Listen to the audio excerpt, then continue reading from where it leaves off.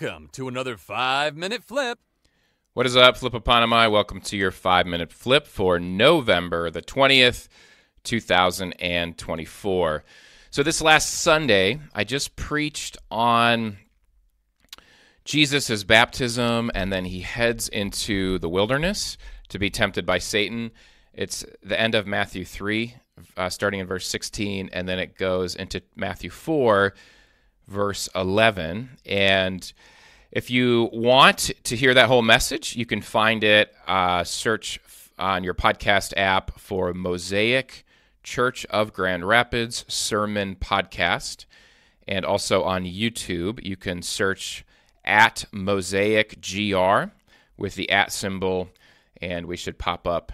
And that would be the sermon from November 17th, 2024, called Why We Strive.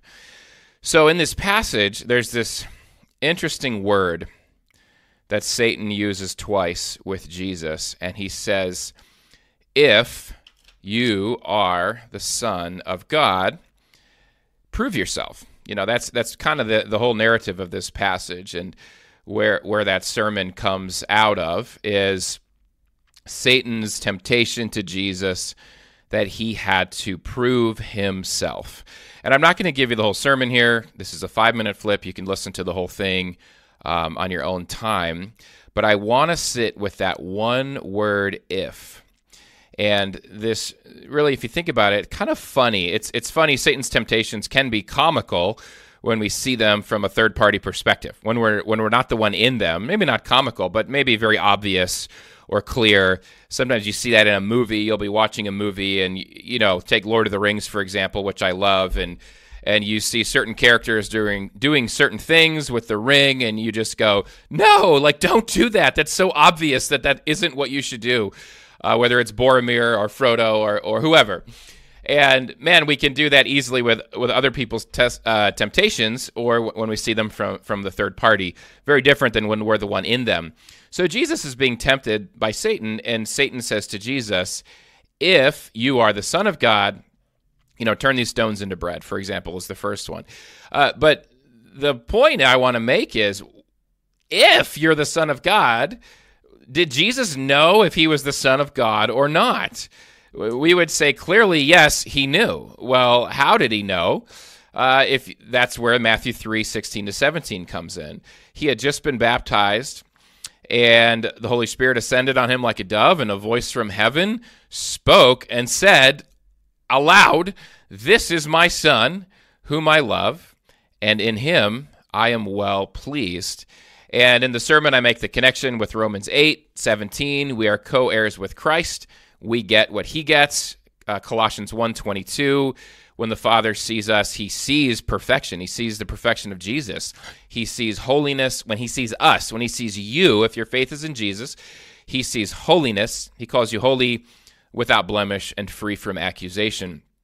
And so we also should know who we are. We know that we are the beloved sons and daughters of God. We know that we have the perfection of Christ on us. We know that we are fully whole. We're approved. We're valued. We're validated. We're loved in the perfection of Christ.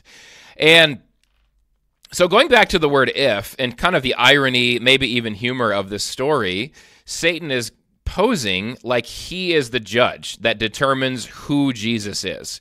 He says to Jesus, if you're the Son of God, turn these stones into bread. If you're the Son of God, he says, throw yourself down from the temple. Be impressive. Have these people watch you do this. The angels will rescue you if you're the Son of God. Because right now, you're not that impressive, Jesus.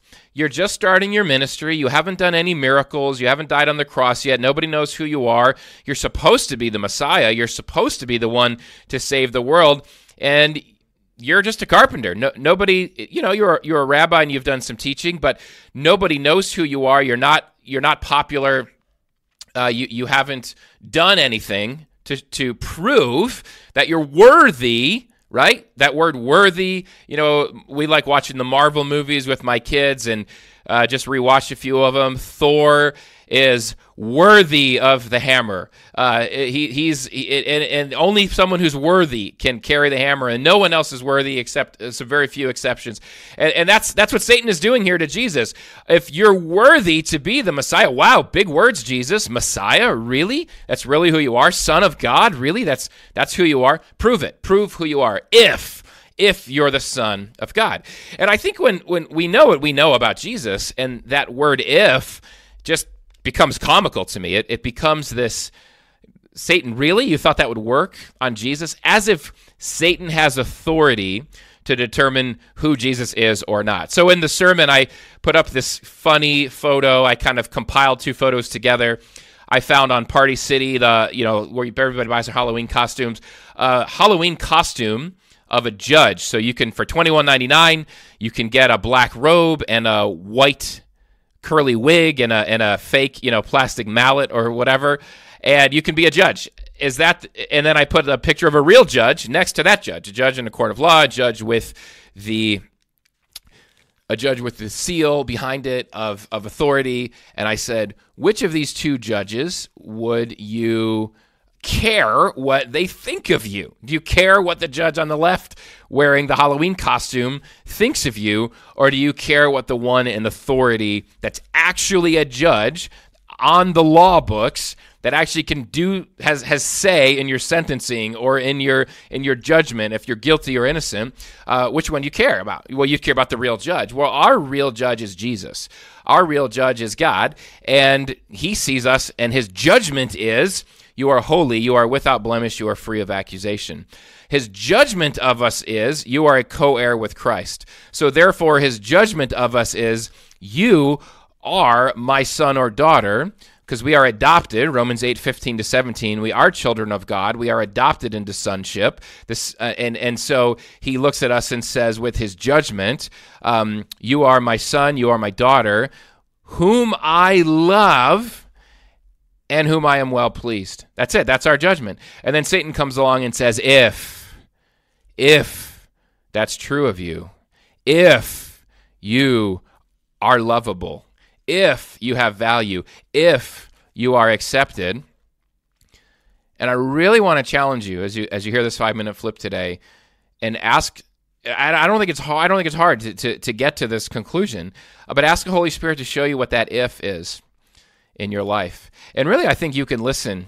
I'm not saying you're hearing Satan's voice in audible ways, but I think we can listen to the ifs that he brings into our life. And we got into a great discussion on Saturday morning on this passage with our Beyond the Battle alumni group. So we're a bunch of guys. We're in recovery from looking at pornography, lust, other women, some guys' infidelity, and getting...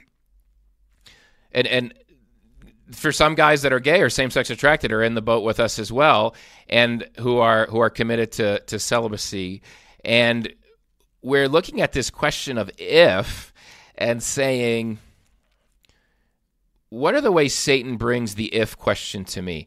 And it works kind of like this. If you truly are, or maybe it flips around a little bit in my case, I think, or it's helpful to kind of flip it around. If you had this woman that you see that you're, there's energy around that, and the temptation now there is to lust. The temptation there is now to fantasize. The temptation now is to be discontent with reality.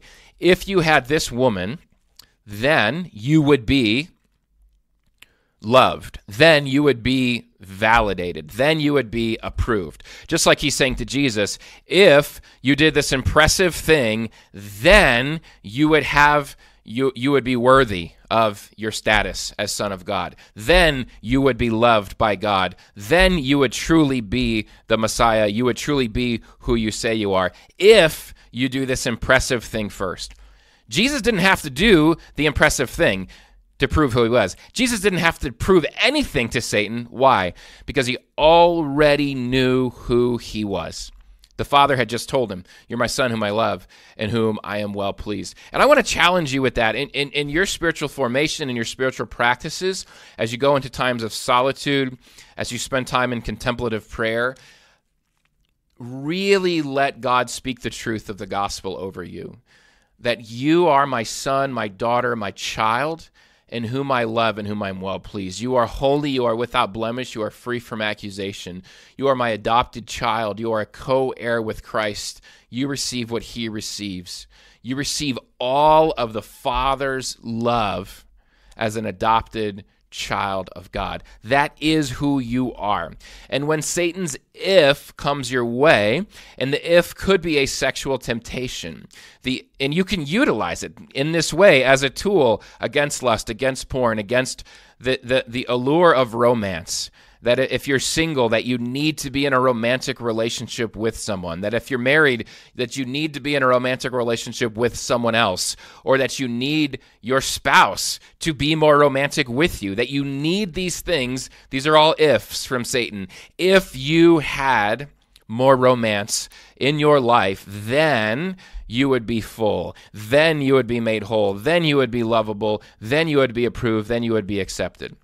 For many of us, and it's not just a one category thing, it can certainly struggle in many areas. For me, another if is the platform. And what does this look like for you? You know, you can translate. If you had more podcast downloads, if you had more book sales, if you had more blog stats, if you had this type of platform, then you would matter. Then you would be important. Then you would be valuable and approved and accepted. What does that look like for you in your work life? If you had the approval of your boss, if you had the next promotion, if you had the next degree next to your name, then you would be valued, accepted, approved. If you made more money, if you had more possessions, if you owned more stuff and were more impressive and drove a better car and had the newest phone and had the newest TV, and if you had these things, then you would be accepted, valued, worthy, loved, lovable. And the answer is in Matthew 3:17. Listening to the Father's voice speak to you and to me and saying, "You are my beloved child. I love you. I am well pleased with you." And when you know that, as Jesus knew it, you see Satan in the judge outfit, and he looks silly, and you say, "Go away. Go away. I don't I know who I am, and I have the authority of Christ in my life, and I'm going to rest in it." And I'm not saying you can learn this from one 5-minute flip or one sermon, but this is our lifetime of spiritual formation. Jesus said, "Do this in remembrance of me." This is what we need to be remembering. He said that with communion.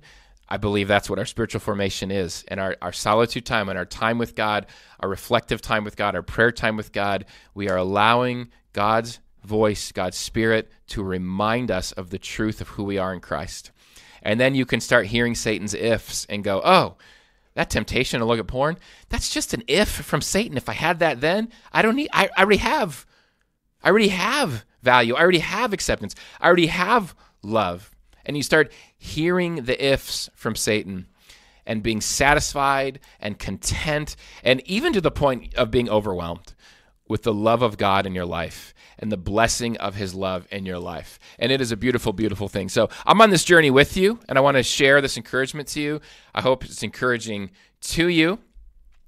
And thanks for listening to this 15-minute 5-minute flip. We'll be back with more long-form episodes, and Patreon is open if you'd like to support the flip side, patreon.com/Noah Flipiak. I will see you next time on the flip side. Thanks for listening to this 5-minute flip.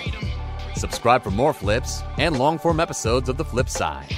Visit www.patreon.com/Noah Flipiak to support and get sweet flip side swag.